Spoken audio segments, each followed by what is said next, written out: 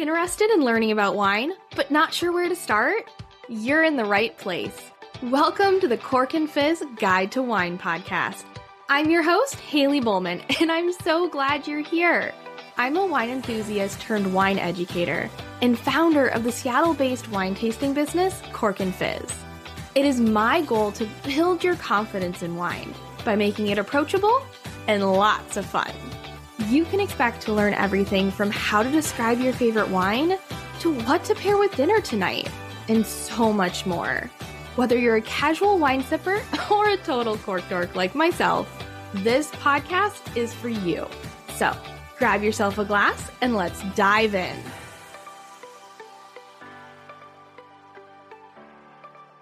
Today's episode is a very special episode. I thought it was about time that I told you my story, how I fell in love with the world of wine, and how I created Cork Fizz. I figured if you've been listening for this long, you might actually want to know a little bit about me.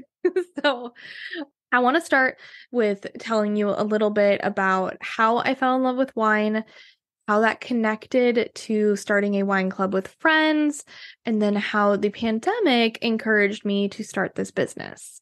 All right, let's dive into it. So before I was a big wino, as one might say, wine was my drink of choice. So it's always been, I was never much of a liquor fan or beer. Despite growing up in Wisconsin, I know all of my relatives are like, what is wrong with you? But wine was always my drink of choice. And when I traveled abroad in Spain, I was 20 years old, so I was not legally allowed to order alcohol in the US, and I definitely never did before I turned 21. But when I was 20, I could order wine in Spain. And in Spain, they have this thing called Menú del Día, which can we please start implementing that in the US? Because it's amazing. You basically get a first course, second course, and dessert, plus a drink. And it's usually 10 to 12 euro. It's probably gone up by now, but that's what it was when I was there. And your drink choice included wine if you wanted. So I very frequently ordered Vino Blanco with every meal. And fun fact, this has nothing to do with really how I fell in love with wine, but Vino Blanco is also one of the reasons I ended up showing up to one of my Spanish classes completely in Spain. And this is because it's a funny story. So again, like I said, so with every meal or, in Spain, your lunch meal is your largest meal, but you eat it anywhere between 2 and 4 p.m. So I had gone and done a workout after my classes ended at 1, and then I came back to grab a quick lunch, and I stopped at this little restaurant next to my apartment that I was staying in. And I ordered Menú del Día, and I asked for Vino Blanco for my drink. Well, when they came over to pour me a glass of this wine, they also left the bottle. The whole bottle was for me. I was sitting by myself. And so, I was 20 years old. And so in my mind, I'm like, this wine can't go to waste. I got to drink as much as I can of this. So I probably had 3 glasses, which was enough to get me quite tipsy. Unfortunately, I had one of my late night video classes that night that we were taking in Spain. And so needless to say, it was an interesting class. I may have corrected my professor on his pronunciation, which oof, God, that makes me shudder now. But it was a good story to come home with. And trust me, my friends and family tease me about it every chance they get. Anywho, Vino Blanco, right? That's all I ordered. Vino Blanco, which is white wine. There's also a picture of me. Now we're moving on from 20 when I turned 21. There's a picture of me with a magnum bottle of Barefoot Moscato, posing very happily for my 21st birthday. I was definitely into the sweeter white wines. They were the easiest to drink, and that's what I went for. After that, I moved on to Nobilo Sauvignon Blanc. If you've never had this before, highly recommend. It's a very lovely wine. You can get it for $10 at the grocery store, I think. But I enjoyed this wine because I was actually at a dinner party. We had just moved to Seattle, my husband and I. Well, we were just dating at the time. But we'd moved to Seattle, and he actually had some extended family here. So we visited them, and we had a dinner, and they served, I think, grilled steak. And at the time, I wasn't eating red meat. So I had grilled shrimp that they had. And then they served it with a white and a red. And at the time, I was still mostly only drinking white wine. And so I had the white, which was this Nobilo Sauvignon Blanc. Absolutely loved it. Thought it was lovely. And so then every chance I had after that, whenever I was at the store, I would buy Nobilo Sauvignon Blanc because I knew I liked it. But beyond that, I didn't really explore very far. I was just a white wine drinker. We did, I think, at some point join one of the wine clubs, either like Bright Cellars or something like that, where they'd send you like 6 new wines every so often. But that was kind of about it. Now, let's get into how I actually fell in love with wine. But that all changed after a trip to the Willamette Valley in Oregon in August of 2018. So this trip was just meant to be a fun birthday trip. My birthday's at the end of August. My husband was taking me down, and it worked out really well because at the time his parents were living in Portland and we were in Seattle. So we basically drove down to Portland, dropped our dog off for the weekend, and then finished driving all the way down to Willamette Valley. We'd had some wine tastings planned, had some good dinners planned, and basically with each wine tasting that we went to, I became more and more intrigued. There was something that clicked where I was like, this is cool. Like, there was so much to learn about wine, and I remember at one of the wineries when we were down there, it was one of the first ones we visited, and it was a small little winery, and there was just another couple sitting at the bar area. That's pretty much all they had. And we were, tasting the wines as they poured, and this woman next to me was describing the wine as stemmy. And this was the first time I'd ever heard that word before. And she was like, "Oh, this is so stemmy, don't you think?" And of course, I knew nothing of what she was talking about, but like hell, I was going to let her know that. I was like, yeah, definitely. I totally get that. I had no idea at the time, but I was intrigued. I was like, what does that mean? What does it mean when a wine is stemmy? So I had to look it up. Apparently stemmy is it means like the stems of the vines, the stems of the grapes were left in with the wine. So it gives it kind of that green pepper kind of taste sometimes. I know that now. But I didn't at the time, but I wanted to know. I'm a questioner by nature.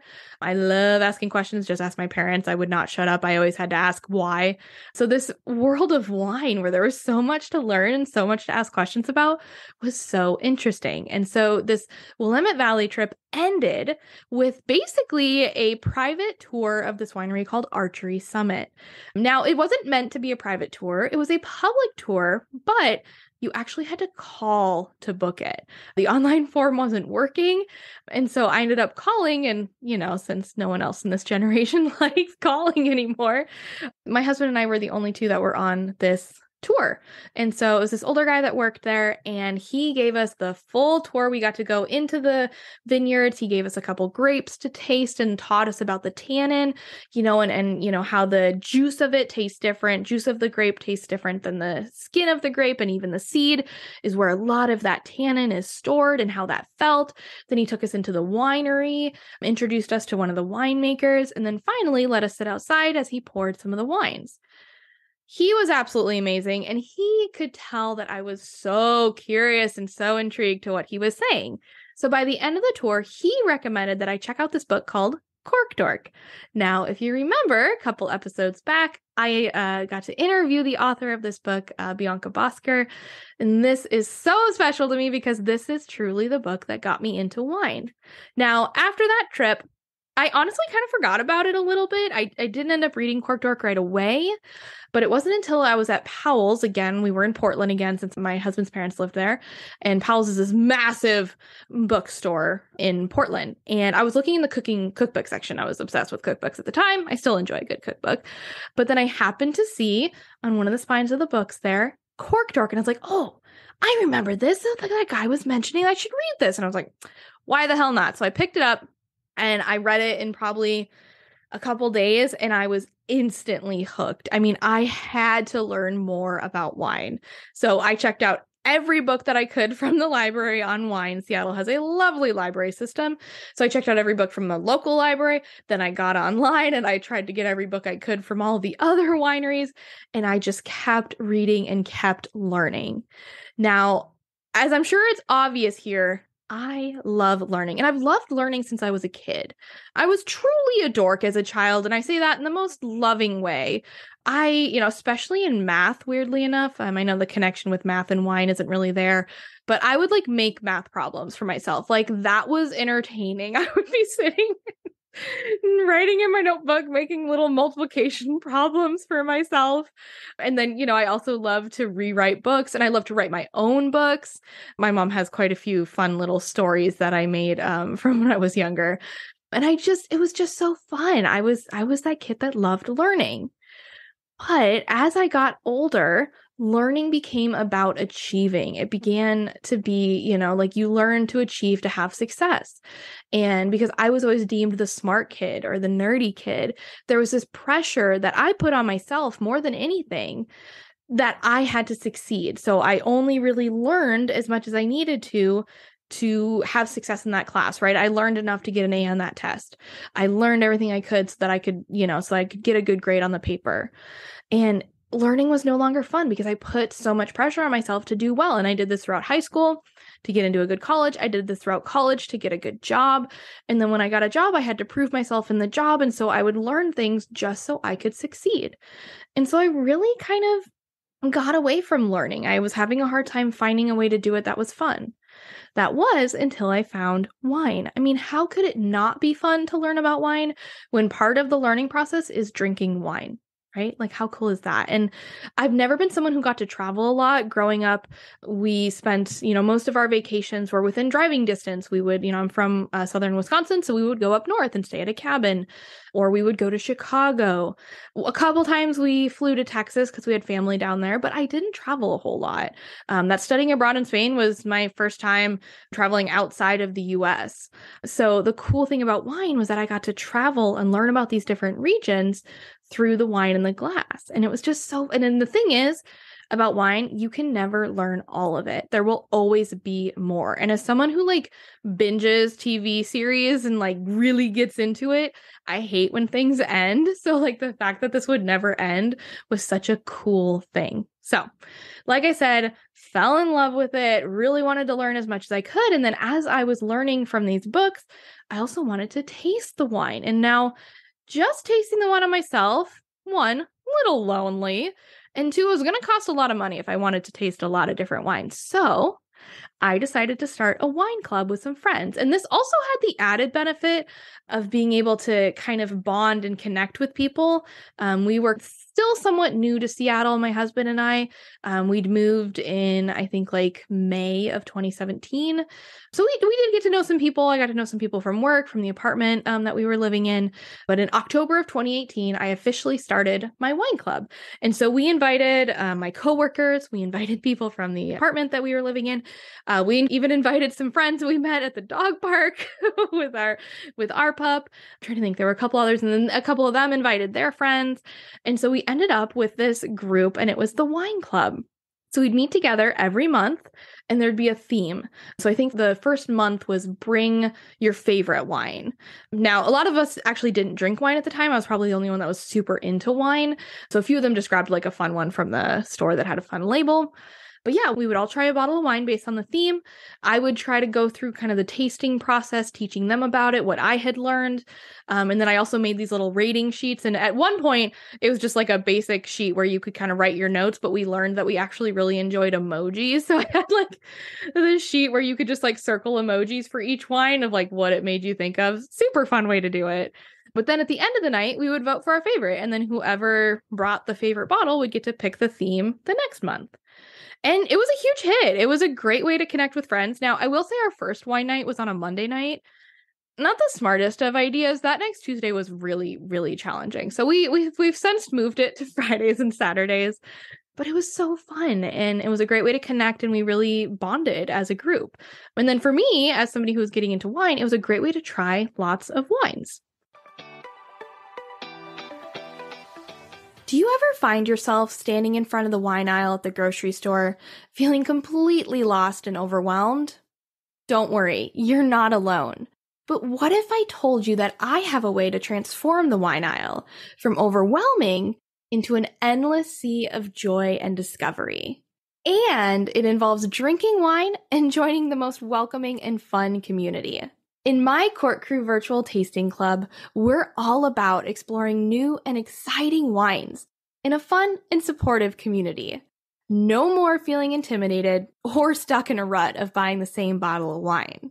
Each month, we explore 2 new wines, so you can broaden your palate and explore new flavors. Not only will we taste these wines together, but we'll learn about where the wines come from, essentially traveling the world all through the wine in our glass. Come join the Cork crew, and you'll have the opportunity to taste new wines, meet winemakers and other wine professionals, and connect with like-minded wine lovers from all over the world. Imagine the joy of discovering a new favorite wine and being able to confidently choose a bottle that you know you'll love. So, why not join us? Head to my website at corkandfizz.com/thecorkcrew to sign up. And don't forget to use code WINE101 to get your first month free. And now, back to the show. And so besides that, so we'd had that going every month, going on. And it's been going every month since then, if you don't count the pandemic, which we'll talk about in a second. But yeah, we've kept that wine club going. Besides that, I also wanted to learn a little bit from experts. And so I started visiting some of my local wine shops. Many of them offered a free tasting at some point during the week. So I went to University Wines, which is on Sand Point. The guy there, Gordon, it was a little intimidating walking in at first. It is an older white guy that clearly seems to know his way around wine, and I had no idea. But as soon as I walked in, started talking about how I was interested in learning, he opened up, started telling me everything he could. So I went to University Wines. I would taste there. I also tasted at the McCarthy and Shearing is another local one around here. They have free tastings on Saturdays. So I'd go there to learn. But I went to a couple other shops and I just took advantage of these free tastings so that I could taste the wine before I bought it. And then I would ask questions while I was there. And it was a really great way to learn. So I was doing this, started the wine club in 2018, started visiting my local wine shops. And we'd been doing this wine club for a while when the pandemic hit. And obviously the pandemic was a really challenging time for a lot of people. For me personally, I was lucky enough that my job could be done at home, but I was really missing that personal connection with people and just doing things. I get bored very easy. If it's not obvious from the fact that I created a business and just keep going, I need something to do. And I was determined to keep this wine club going. We decided it wasn't safe to meet in person anymore with our larger group, but I wanted to figure out what I could do to keep it going. And this is when I got my idea to host my very first virtual tasting. So what I did is I went out and I bought 6 wines. They were all Chilean wines. I was going to do a Chilean wine virtual tasting. Went out, got these wines. I poured them into little plastic cups. I poured, 6 tastes into 6 cups, and then put them in these little carriers. And then had my husband drive me around to everybody's house and then drop them off at their front door. And then we all gathered together that evening and I put on my first virtual tasting. I basically had a little slide deck. I did some research on Chile and then on each of these wines. And then we just basically did what we'd done in the past where we tried each of the wines. And I absolutely loved it. And while my friends really enjoyed it too, I was ready to do this like every week. And they're like, Haley, you're crazy. We are not doing this every week. Not everybody needs this. So I think it happened on like a Friday or a Saturday or something. And then I was driving back from a doctor's appointment of sorts. And it like hit me. I was like, I could create a business out of this. What if I offered virtual tastings to other people? I realized that, I was probably not the other one who was really needing that connection with other people. And so this virtual tasting was a way to bring people together in a time when it was really challenging to do that. And it wasn't just your typical happy hour, right? We weren't just, so many of us were burnt out from being on Zoom and being on video calls all day that we didn't want to get on a video call to talk with family or friends. It would be too just boring, honestly. And so I figured this could be a way to try something new, do something a little different, enjoy some good wine, and then be able to, connect with your family and friends that were far away. Plus, I had learned from, starting that wine club that I really loved teaching people about wine. I honestly, growing up, part of me thought I would end up being a teacher. Turns out that job is really, really hard. Like, shout out to all the teachers out there. So I didn't end up going into it, but I still love teaching. And so this way I could teach people about wine. So decided to start this business. My husband was totally in favor of it and really helped me get going. And we actually created the website in a weekend.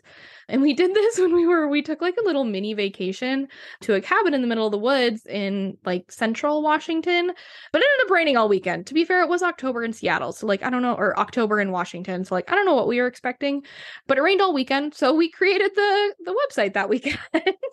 And then we also created the name. It was fun. And we just kind of went through a bunch of different like wine terms and had to look things up and see if the website was taken or not. But ended up deciding on Cork and Fizz. So Cork and Fizz was created in October of 2020.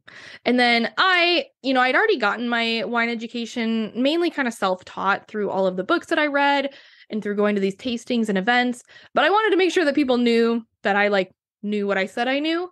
So I ended up getting my WSET certification, which is one of the wine certifications you can get. And I got WSET level 2 soon after that. So that was the start of Cork and Fizz. And like I said, it started with virtual events. But of course, once it was safe, I introduced the in-person events. And this was really fun for me because there's something about just getting people together around a table and having wine that just really feels special. So I introduced these in-person events once it was safe.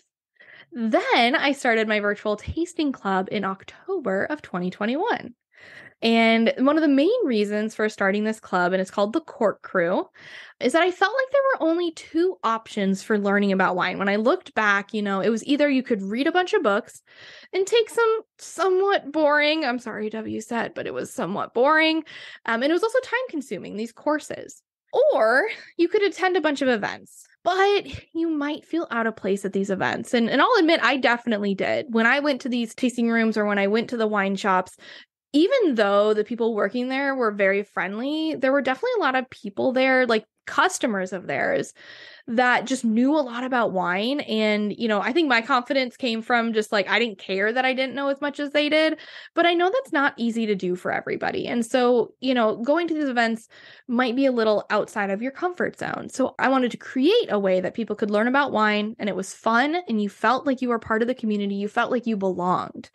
And because another thing too, this was October 2021. We were still in the pandemic. And I think a lot of people were craving community. They were craving connection and craving a place where they felt like they belonged. And so that is why I started that virtual tasting club, the Cork Crew.